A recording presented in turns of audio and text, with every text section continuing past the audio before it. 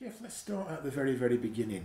Is the Rich family a musical one? How do you become musically minded? Well, my mum and dad didn't play musical instruments, but they were ballroom dancers. You know, they went out, they one of them did lots of different bits and pieces, dancing, and so there was a music element there. And I first got interested in drumming when I was about sort of 10, 11 years old. And I saw a drum on TV, turned TV on. There's this guy called Gene Krupa playing drums in a film, and I thought, that's it, that's what I want to do. That sort of inspired me. I've asked many drummers this question, so don't feel marked out. Yeah, yeah. Why drums? Because it seems like a lot of kids form bands. The sexy thing is to be the singer or the lead guitarist. Why? It is, but when you're sort of 10 years old, and I think it's because the size of them as well. You know, going past the music shop, huge drum kit in the window, and you think, that looks great. I'd love to do that, you know, rather than just the guitar. And I think drummers are their own sort of breed as well, aren't they? You know, they're a breed on their own, really. You know, so I just love playing drums. So what about early musical influences? Who will be counting there?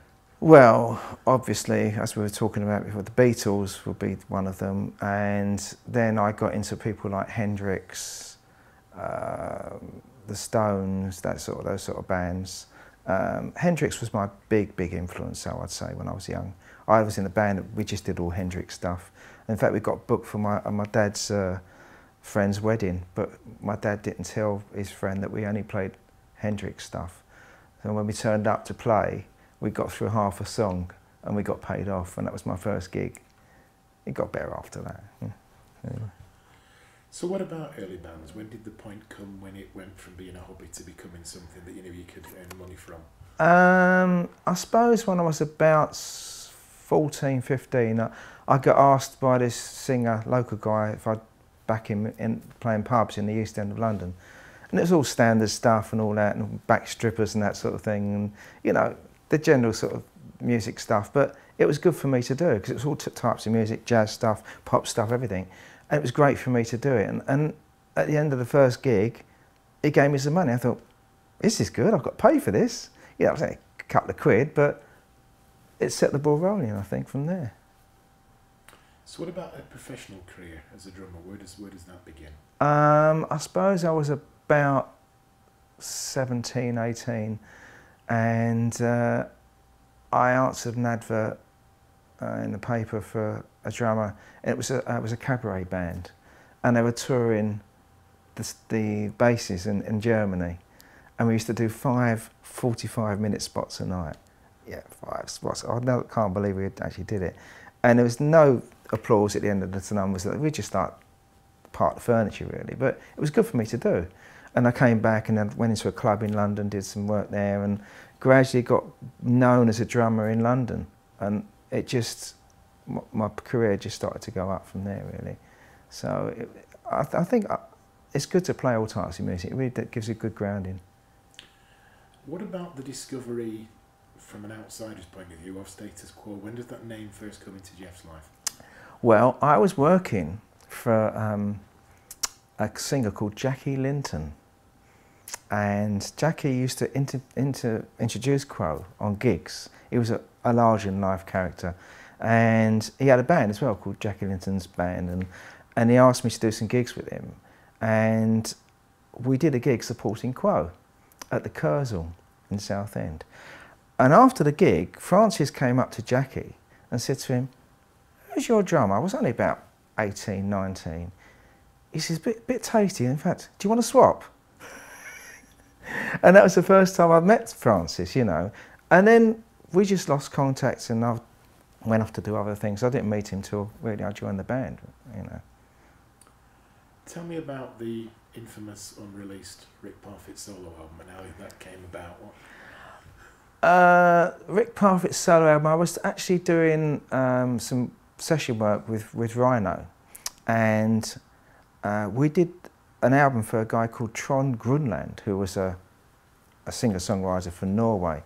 And on the session was a guitarist. It was Pip Williams. And he used to do session work as well as producing. And we did the album for this guy, Tron, and then Pip said to me, "I might have some work for you. can I have your number? You're a Rhino. So he took her number, and I thought, well, I didn't think nothing of it, because that happens a lot, you know. And a couple of weeks later, I get a call from Pip. I've got Rick's solo album, if you want to do it. You're in Rhino. I said, great, fantastic, yeah. So we went down to the studio, met Rick. Songs are really good songs. And it just went fantastic, really great album, really good album. I thought this is going to do well. And never got released. I couldn't believe it. It just, don't know why, it just didn't happen. But from there, the Quo thing happened, because, you know, Alan didn't want to come back to the record. They needed a drummer and a bass player to record in the Army now, and me and Ryan and myself got asked to do it. Now, it seems to me that, for a start, I've heard two things. Number one is that the band had to reform because they still owed records to put to the label. That's right. And obviously, number two, you come back with this massive single that's not actually written by one of them. And, No.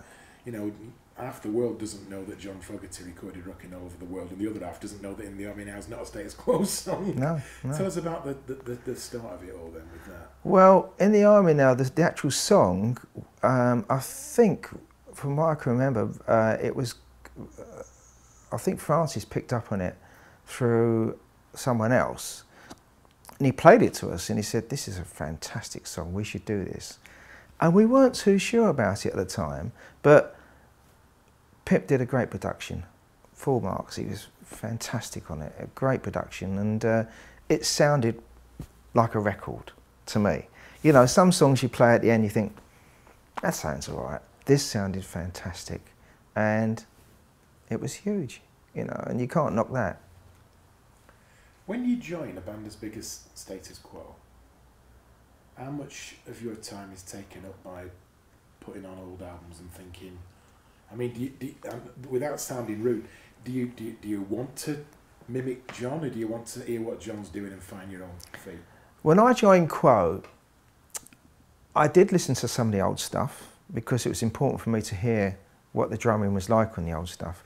But I thought to myself, well, I've got my own style of playing, and you want to put your stamp on whatever you're doing. It's no good copying what's gone before.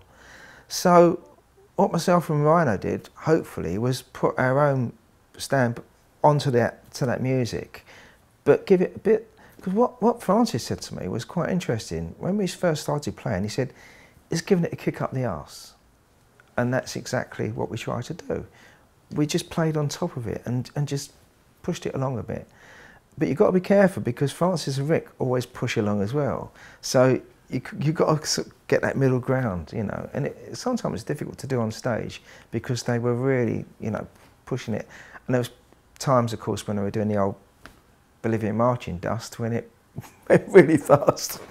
So we had to pull it back even more. But no, you've got to put your own stamp on it. You can't just copy what else has gone before without going too far the other way.